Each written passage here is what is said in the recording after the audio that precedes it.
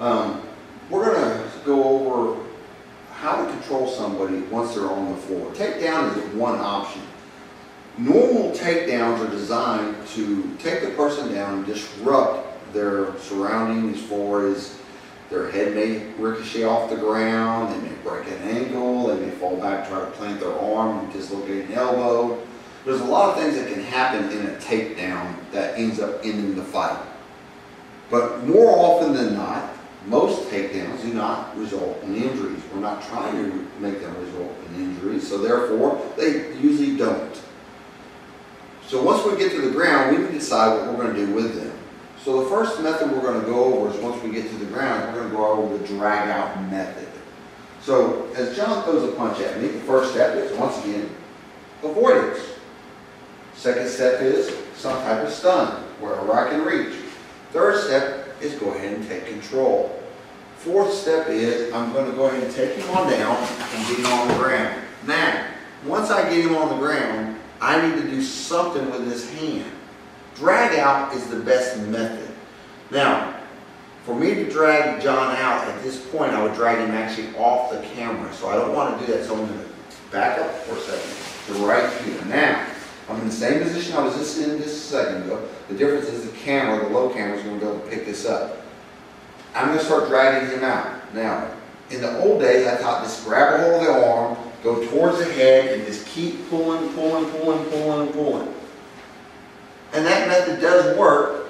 I have had people in my law enforcement career, as I try to do this, they will spin on their back like a turtle. And now I'm stuck. So for that reason, I'm going to maintain grip with my left hand. I'm going to roll my right hand to the back of the elbow. And I'm going to drag out. I'm going to combine leverage with the drag out method by doing that. Okay? From here, we're now going to change him all the way around here. Okay? From here, I'm going to roll and roar. This is going to allow me to now move in safely to him. I'm still in this position, so I should be yelling at him. Hand out, palm up, look away from my voice, cross your feet. I'm going to bring this right here and lock it in. This allows me to work. If I want to keep a hold of it, I can keep a hold of it too while I'm here. It's no big deal. Pull your arm out. Go ahead and try to twist it and move it out. It's going to be hard for him to move. See? So this is just locked up here on my arm. And it gives me the ability here to work around him with a little bit of tension on his shoulder. So that's where I want to be. That's the drag out method that is doing that. So we're going to do that again. Do a little bit more at speed. So reach, grab my wrist. Outside lead. Notice that hand immediately went to the back of the elbow. Allows me to drag him out. And put him right where I want him. Cross your feet. Hand out. Palm up. Look away from my voice. One real important thing that I may not have mentioned before. If I get somebody down and I start giving them verbal commands to do something and they comply with me, I understand at that point that they realize that they're beat.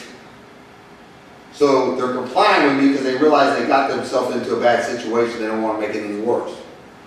If at any point they don't comply with one of my three commands, crossing your feet, hand out, palm up, or look away from my voice, the fight is still on. I don't want to go trying to grab the arm and trying to secure handcuffs and everything while the fight's still on. I need to control the arm in which I have or disengage. So don't be reaching for your handcuffs and taking one hand off of their arm and losing control until you know they're complying. It's a simple understanding. When you say cross your feet, if they cross their feet, you say hand out, palm up. Hand comes out, palm comes up. You say look away, they look away, they're complying. At that point is when you can go for your handcuffs. Do not try to get your handcuffs out and start applying them until you've achieved those three simple little commands. Now the next stage we're going to move on to is leverage. Now we added a little bit of leverage in the original drag out method, which was just dragging a person out. One of the things that I should have said in that method is always go to your head. Always go towards the person's head. Do not walk towards your feet trying to drag them out. The feet can tangle you up. They're a lot longer appendages and they will get you. So pull out on the arm and go around the head. That's very important to remember. So the next thing is, I get him down on the ground. Same thing, I take him down outside of me. Boom, he's on the ground. I know I have this drag out.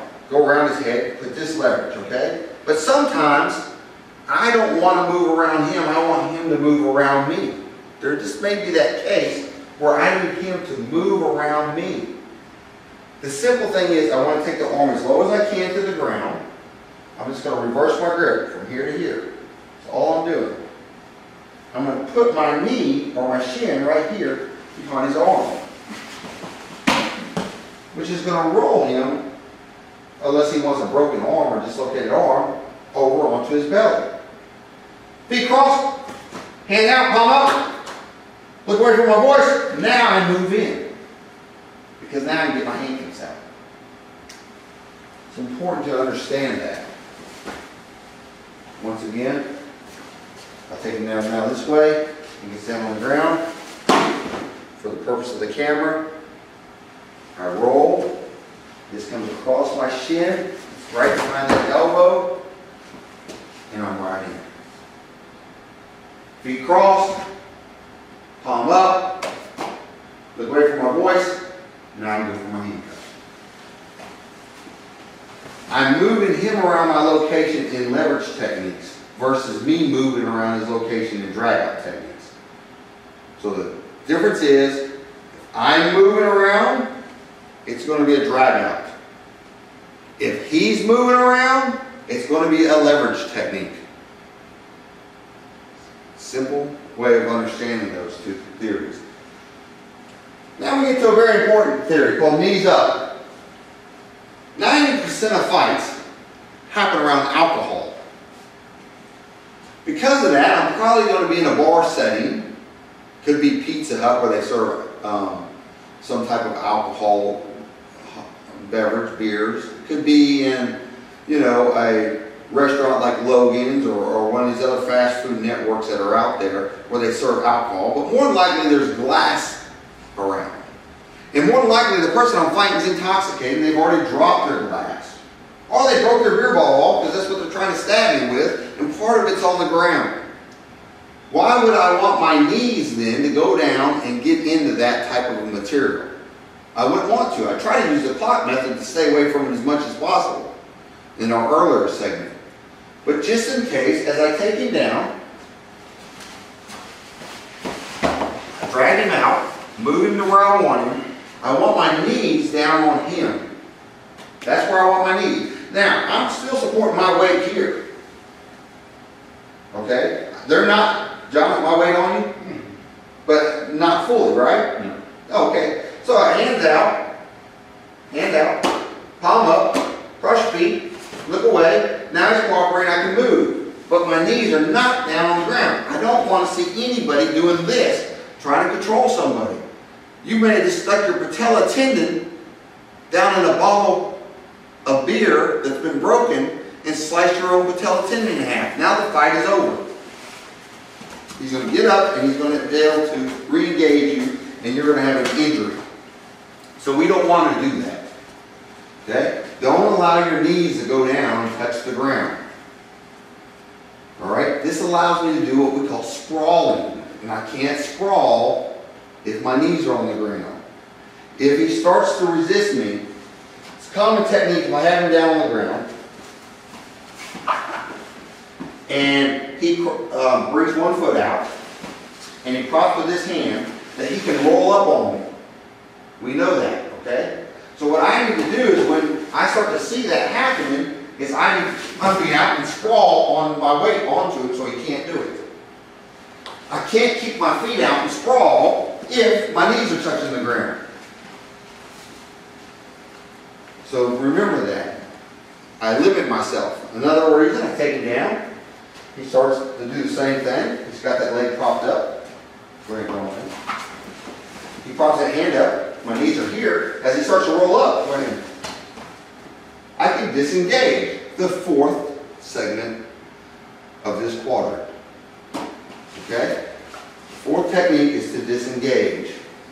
Now if you notice, we've taught you in every segment to disengage. We don't want you to continue to reinforce failure. Get back to step one. That's what's going to happen. They're just going to repeat themselves. Well, we appreciate your time. We're glad you came out today and watched our video, and we hope that you enjoyed it and learned something from it. Stay tuned. There'll be more to come. Thank you.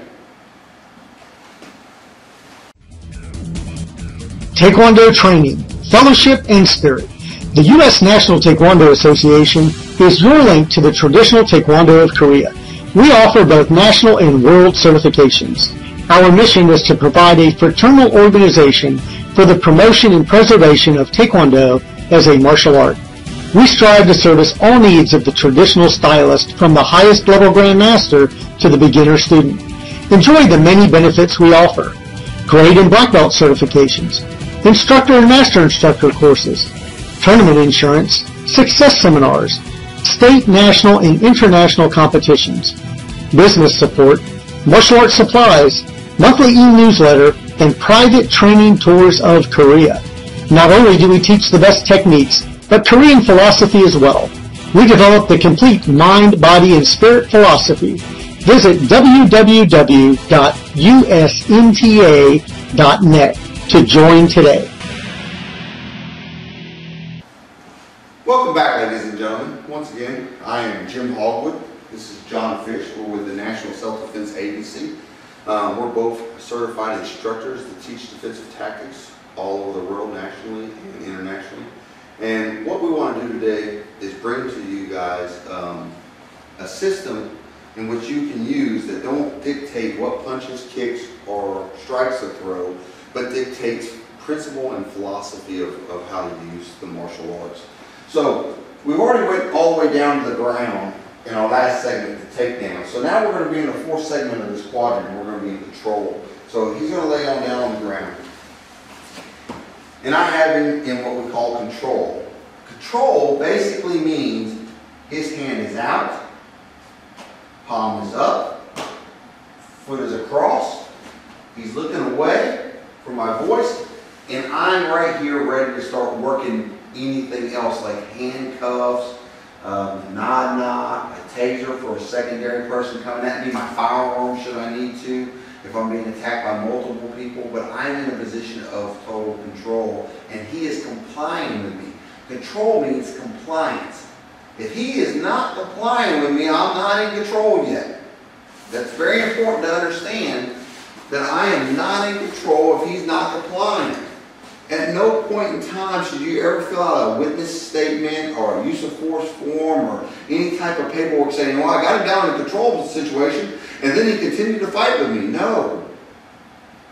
When he is submitted, you are in a control position. Until that point, you're still in a dynamic attempt of a fight. So it's very important to remember that for words that you're going to put down on reports or paperwork later.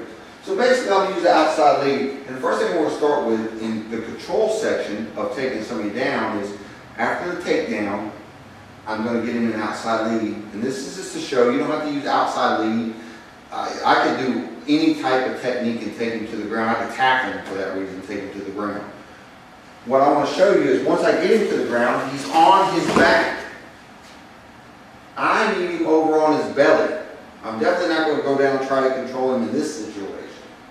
So, in the past, we've done a simple drag out. Is just grabbing the arm, pulling all the way to the shoulder, and pulling until his shoulder rotates and he comes around. Then we come in and tell him, cross your feet, hands out, palm up, head away. Now I'm in control.